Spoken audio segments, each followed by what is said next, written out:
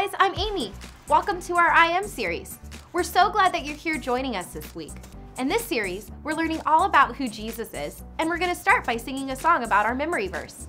Mark 1:1 says, "This is the good news about Jesus the Messiah, the Son of God." So let's sing it together.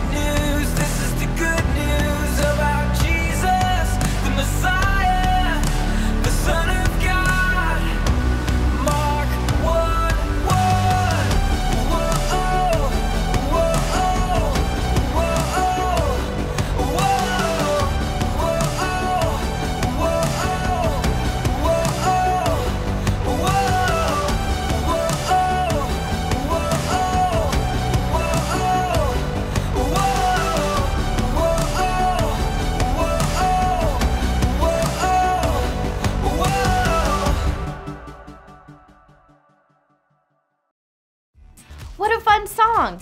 I really like that song because it reminds me of the good news, that Jesus is the Son of God. During Jesus' time on earth, he performed many miracles and taught us more about himself by using everyday examples.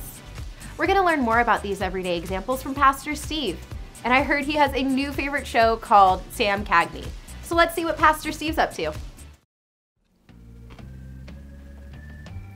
Hey guys, watching a marathon of my favorite TV show, Sam Cagney, Private Eye. I love this show. Oh man! What? Ouch. I forgot about that door. Yeah, you need hinges on that door. Yeah, that door's pretty. In fact, I think it's, yeah. Kind of a mess right now. It's on the, huh? I mean, look at you. You got like crumbs all over you. I'm watching my favorite show. Come on. Yeah. This is how you watch TV on your day off, just like In this. black and white? Just like this. This can't show is a see classic. anything. Sure you can. So, I have a question again, because I'm full of questions. You have a lot of questions. I do. I've noticed. But in this part, Jesus is talking about a gate, and he's saying how he's a gate for sheep. But if he's like a gate for sheep and he's at a sheep's pen all day, how does he answer my prayers? Oh, well, I tell you what. If you will hold on to that thought, this will help. Malia, seriously, it's just ironic. This will help a little bit. Just watch That's this. what you always say. I know. But just watch, just one episode. As soon as this is over, it goes to commercial, I'll tell you. Okay.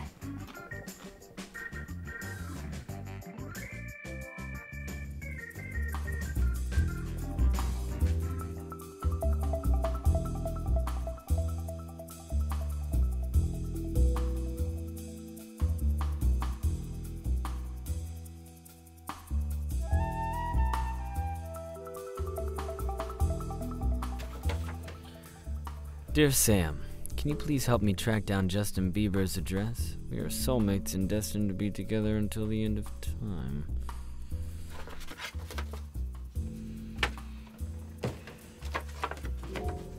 Dear Sam, I was wondering if you knew anything about robbing a bank. I need some serious funds to pay for these new shoes I want.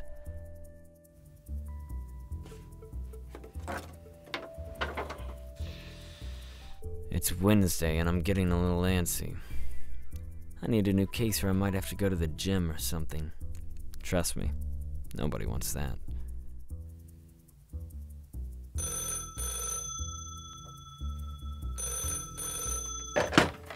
Sam Cagney, Private Eye. I keep the gate latched all the time, so I know he's not getting out through there. But he's gotten out a handful of times over the past few weeks, and the mailman keeps having to bring him home. Isn't that right, Rufus, you crazy little doggy? Yes, yeah. Isn't that right? Well, don't worry, ma'am, I'm on the case now.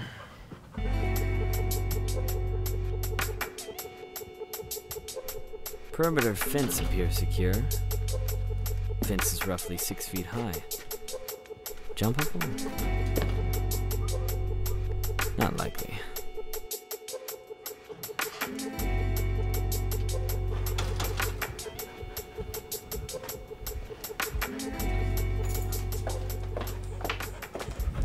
Now tell me something.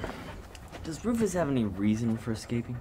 What are you saying? I love my dog. Obviously, of course. I am not a cruel person. Why would Rufus ever want to escape from me?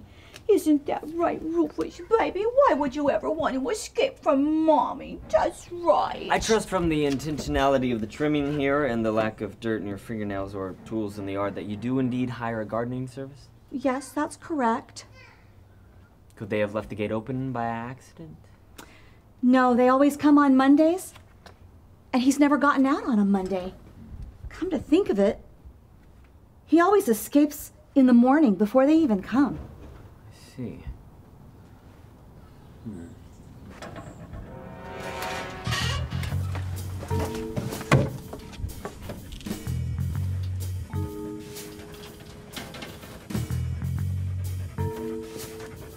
Hey, are you okay?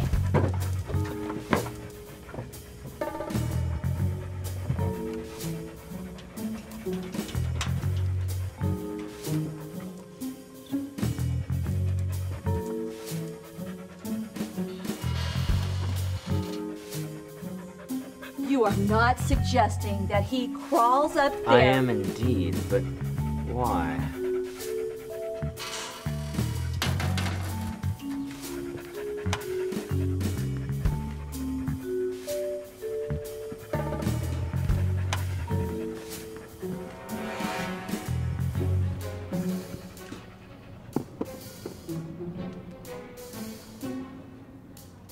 You may be old, but that dog of yours is a clever one. Whenever the mailman delivers a package, he brings with him a little doggy treat for Rufus. Being the clever dog that he is, Rufus here has figured out a way to get to that treat immediately, instead of waiting for you to pass it along to him later. He'll hop on this crate, open the latch with his mouth, and make a beeline for that treat. You said yourself the mailman's the one who brings him home always, right? My advice? Tell your mailman to toss the treat over the fence next time, and you might want to move that crate as well. Thank you so much, Sam. We really appreciate it. Don't we, Rufus, baby, don't we? We appreciate it so much. Yes, we do. Yes, we do. Yeah. Don't forget to tell your friends. Yeah. Poor baby.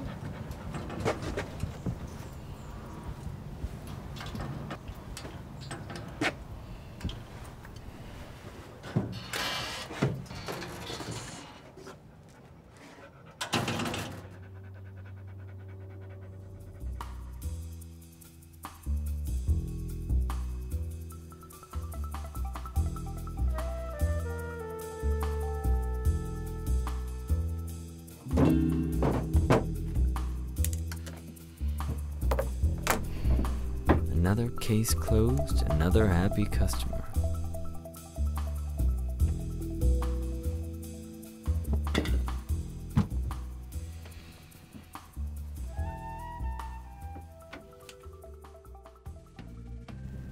What did this have to do with my question, Pastor Steve? It had a gate. But the dog and the gate thing. But What? anyway, What? you asked me about Jesus being a gate, right? Yeah. Well, in the book of John. You'll have to clean that up though. Yeah, it'll be fine. It's not on my list.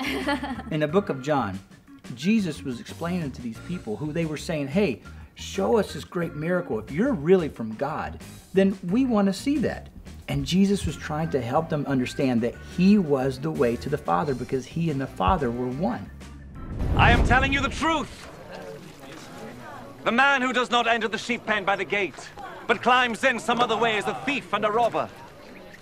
The man who goes in through the gate is the shepherd of the sheep. The gatekeeper opens the gate for him. The sheep hear his voice as he calls his own sheep by name, and he leads them out. When he has brought them out, he goes ahead of them, and the sheep follow him because they know his voice. They will not follow someone else. Instead, they will run away from such a person because they do not know his voice. Jesus told them this parable, but they did not understand what he meant. So Jesus said again, I am telling you the truth. I am the gate for the sheep. All others who came before me are thieves and robbers, but the sheep did not listen to them. I am the gate. Those who come in by me will be saved. They will come in and go out and find pasture. So you see, that's why Jesus is saying, I am the gate. Oh, okay, so he's saying that he's like the gate to our home in heaven. Exactly. Now, Oh. think of it like this. Okay. See, a long time ago,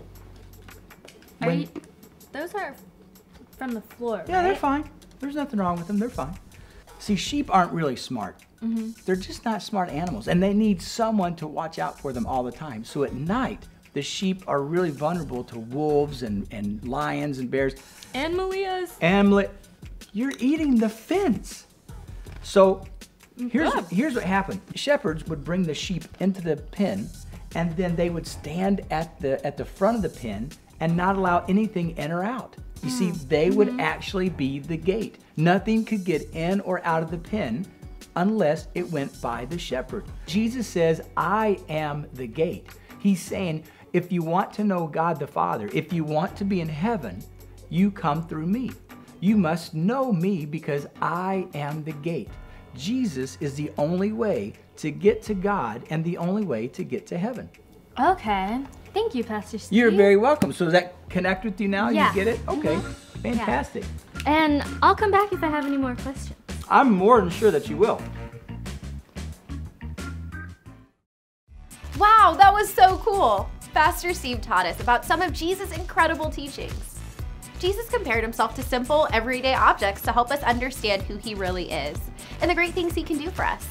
Well, that's it for this week. We're so glad that you joined us for our I Am series. Our hope is that you remember who Jesus is and how we should follow him and listen to his teachings. Thanks for joining us. We'll see you next time.